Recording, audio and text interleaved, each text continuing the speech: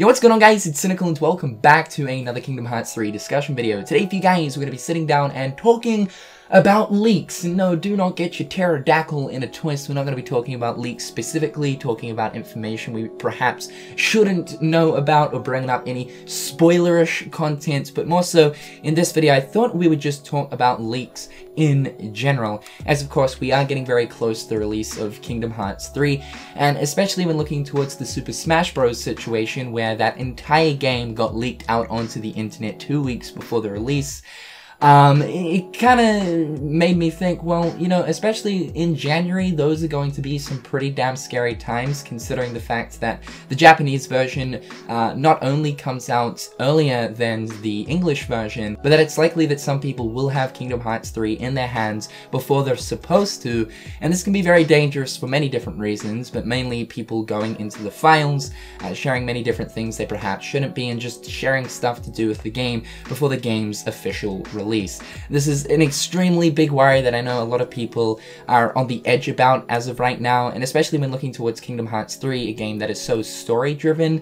We really don't want this experience to be ruined for any of us in any sort of shape or form. I thought we'd talk a little bit about something that ended up happening last week. There was a forum post that was put up onto 4chan where this guy apparently spoiled a lot of the Kingdom Hearts 3 plot. Now, I have not seen these leaks whatsoever. I have only seen people basically talking about how there has been a new Kingdom Hearts 3 leak where someone's talking about plot details and basically ruining the whole game, talking about the sort of ending sequence events and all of that kind of scary stuff. Now, we've got no way to figure out whether or not the leak that was posted up onto 4chan is legitimate or not, but most of the time, if you guys have been keeping an eye on everything that happens within the Kingdom Hearts community, most of the time when Kingdom Hearts 3 leaks get posted onto these different forum sites, whether they be forum sites like 4chan, Reset Era, or Kingdom Hearts Reddit, most of the time it's just someone making a list of different bullet-pointed things. And generally, they are fake. It's just someone looking for a little bit of attention. But I feel as if in the time that we're currently in, where we are so very close to that of Kingdom Hearts 3, I would be very, very careful about just simply shunning something that someone has put onto a forum site as being false information, because at this stage, we really don't know. And especially with seeing all that stuff to do with Smash and how that got completely leaked before the game's release, I'm being very, very, very careful about where I tread on the internet. And especially when I do see something like new story leak, spoilers revealed, even if I know for the most part it's likely to be that that information is fake, I just don't want to look into it if in case on the slight off chance the information in which this leakster is supposedly posting turns out to actually be true. It brings me back to the Monsters Inc. leak that ended up happening towards the end of last year, where a bunch of information files were actually dragged off an FTP server of Square Enix's.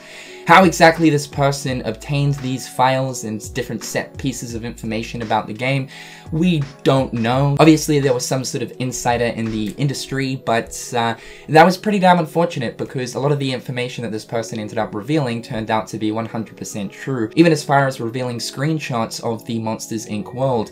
Although these screenshots were initially in development screenshots, and that because of that a lot of us were sort of skeptical, for the most part these screenshots looked legitimate, and in the end turned out to be legitimate. Of course, it wasn't actually until the end of February of 2018 where Monsters Inc. finally got revealed, but thanks to those spoilers, it sort of ruined the whole experience of the Monsters Inc. reveal due to the fact that we already knew for the most part that Monsters Inc. was going to be in Kingdom Hearts 3 due to these leaks. So I think really ever since then, specifically, ever since we really first got our real first ever Kingdom Hearts 3 leak, I've been very skeptical on looking towards even forum posts that are so-called claiming that they have inside information, because who knows, at the end of the day, that information could actually be real. Now, the supposed forum post that was put up onto 4chan was actually quickly removed, but I will let you guys know that apparently there is screenshots of the information that was posted on that forum post floating around the internet. So please do be careful, do be safe out there. If you don't want to ruin the experience for yourself, then please don't go over to Google and start researching it to try find, you know, some of these screenshots, because there is always a chance that the information that this person is posting could be legitimate. Now, I have seen seen a little bit of discussion surrounding this situation as pretty much everyone took onto Twitter to raise their pitchforks and torches to try find this person that was trying to ruin and spoil the experience, if of course the stuff was real. But one of the things that I saw was that one person was claiming that the guy that ended up posting the original forum post onto 4chan was apparently a dude who has a reputation for posting sort of fake stuff all over different forum sites, whether it be forum sites like 4chan or of course Reddit. Apparently throughout this year he's made multiple different posts claiming certain things that clearly have not happened.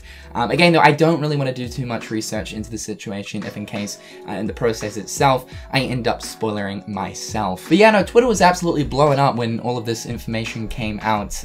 Even FlexSeal decided to jump onto the bandwagon to say, you know, if you need your leaks sealed up, FlexSeal has you a good deal. Always need a bit of flex seal in your life, especially when you got these Kingdom Hearts 3 leaks potentially coming out of nowhere. Basically what I want to use this video for is to say, please do be careful around the internet in these final couple of months before the release of Kingdom Hearts 3. Games don't usually get leaked, but sometimes they do, and it really is unfortunate because essentially it ruins the hype and excitement for many people, but is also quite a big insult towards that of the, you know, creators of whatever game is potentially getting leaked.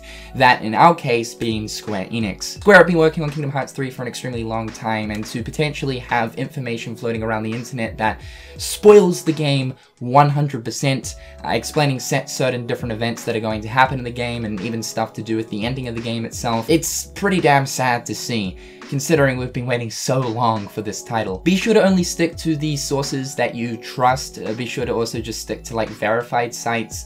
Try stay off places like 4chan or Reset Era, as most of the time that's where things like leaks end up getting posted. I'm definitely anxious to see how January goes though. I think by the time we hit January, that's where leak season could really start to kick up, as I'm sure there will be a few people out there that will manage to get their hands on Kingdom Hearts 3 early, and how history has proven to us, we can definitely see how that sort of a situation can sometimes go extremely bad. Again, looking towards the whole Smash thing, it's very possible that a similar situation could happen for that of Kingdom Hearts 3. However guys, that is all for today's video. In the comment section down below guys, please do share your thoughts and opinions. Stay safe out there, don't end up spoiling yourself, stick to the sites you know and you trust. I'm Cynical, hopefully you're having a fantastic day, and until next time guys, I'll catch you later. Peace.